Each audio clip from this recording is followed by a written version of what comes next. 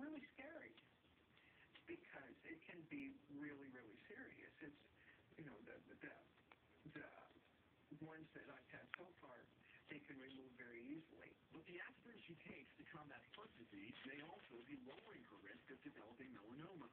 A new study in the journal Cancer looked at nearly 60,000 women over 50. Researchers found women who used aspirin had a 21% lower risk of melanoma. Taking the medication for at least 5 years reduced the risk 30%. When you reduce inflammation of something like aspirin, that may reduce the risk of cancer as well. The study also looked at other pain medications, such as acetaminophen, and found those drugs did not lower one's risk for melanoma. Taking aspirin can cause other health problems, including bleeding. Dermatologist Jason Wu says more research is needed and urges patients to stick with proven prevention methods. They can do things such as avoid the time between the peak hours of 10 a.m. to 3 p.m.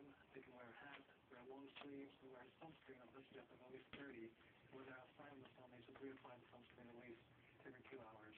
Walker is following her doctor's advice, but she's also taking aspirin. It gives me one more reason to make sure I take my meds.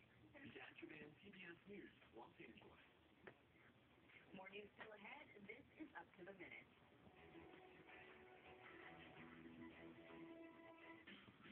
I've been coloring Liz's hair for years, but lately she's been coming in with less gray than usual. What's she up to? What's the matter? You lost your paper? You lost your paper? My baby lost her paper.